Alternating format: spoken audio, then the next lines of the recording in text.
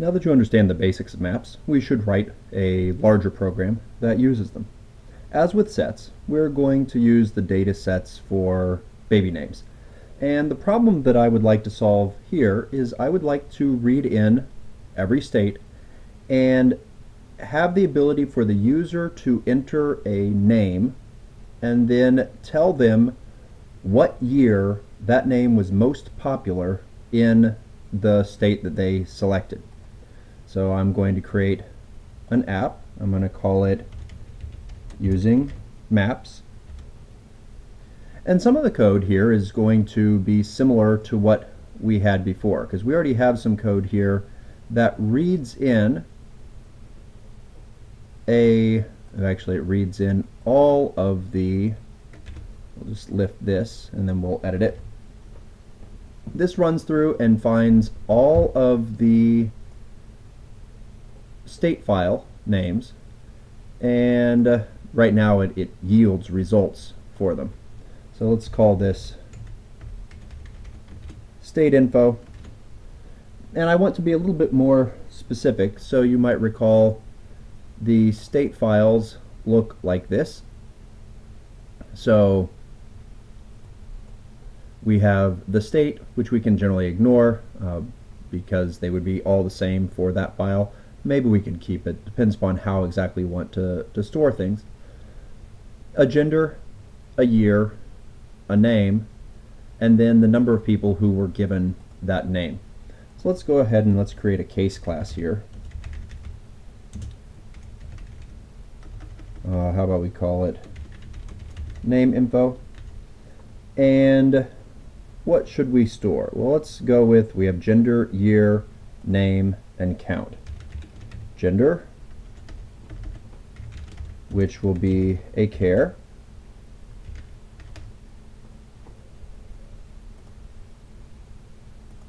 Year, which will be an int.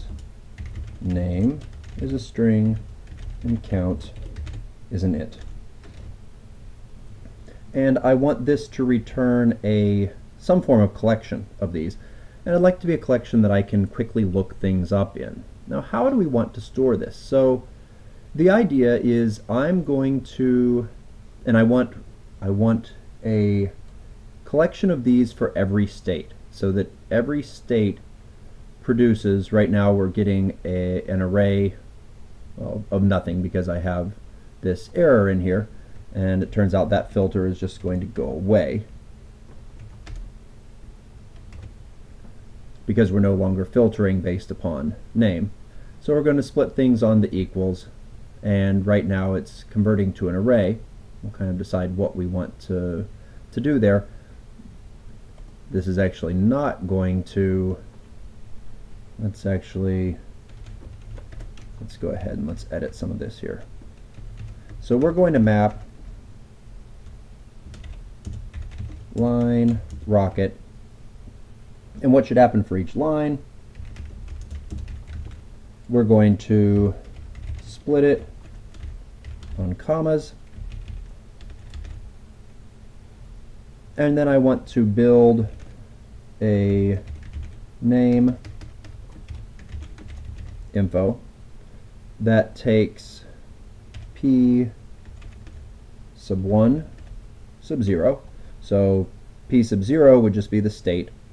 I want the gender as a character, comma p sub 2 to int, comma p sub 3, which is just the name. I want that as a string.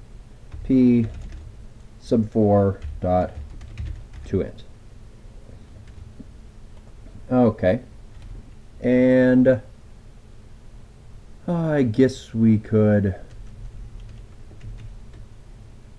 I really don't like that name for this. Instead of calling this names here,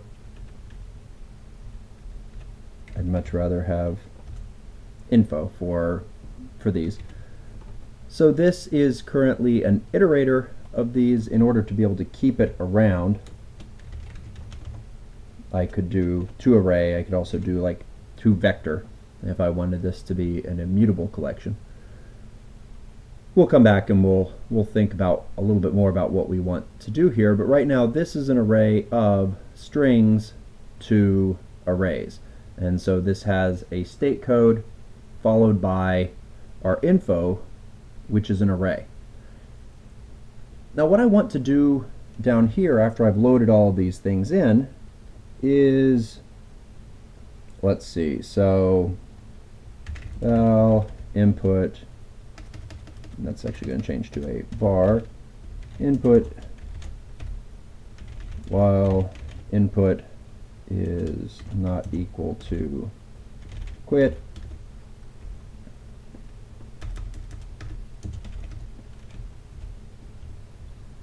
actually nothing will happen down there, print line, what name are you interested in?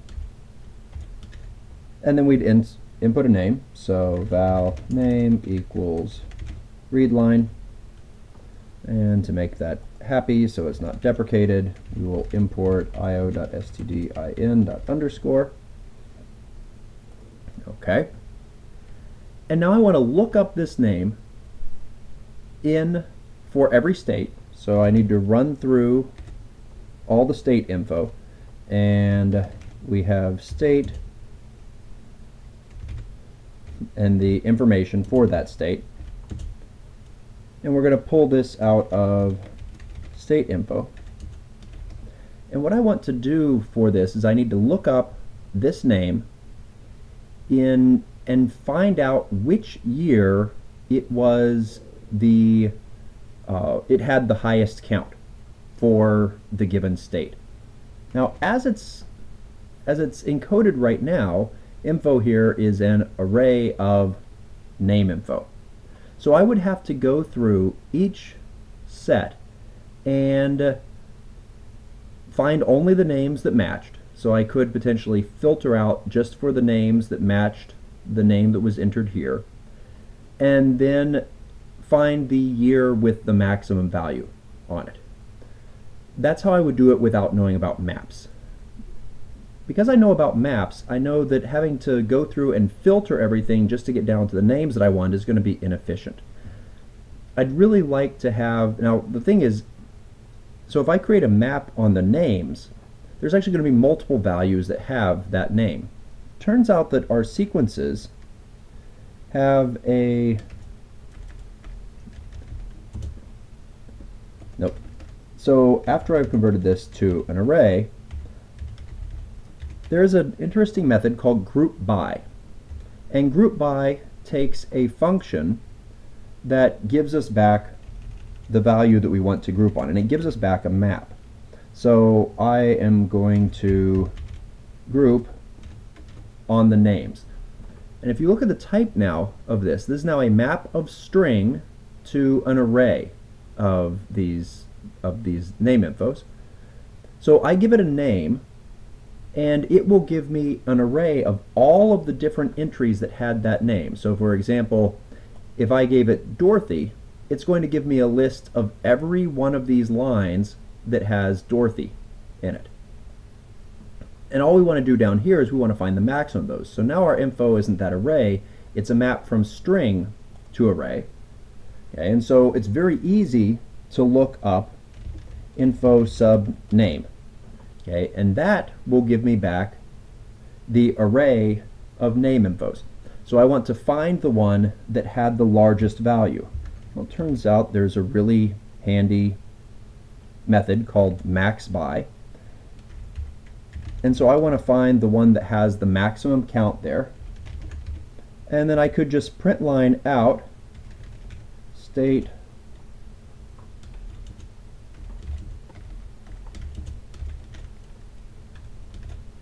something like that. How about we try this? So if I run this now, it has to read in all the data. That's still something that's going to take a little bit of time. And I want to look for my own name. And so this should actually print out 50 lines, giving the different years when the name Mark was the most common, and it tells you how many there were. Okay, so in the state of Oklahoma, Mark was most popular in 1960, and there were 719 people born with that name. Okay, so we finished that application. The key thing that matters to us is the use of maps. The fact that we were able to, and in this case we didn't necessarily build the map ourselves, we used group by, which gave us back a map that mapped from our keys, which in this case were strings, the names we wanted, to collections of all of the name info that had that name. And that made it very easy to find all of the entries that had that name, because we could index into the map using the name, and that allowed us to then, with the max by, to very efficiently find the one that had the largest count for that.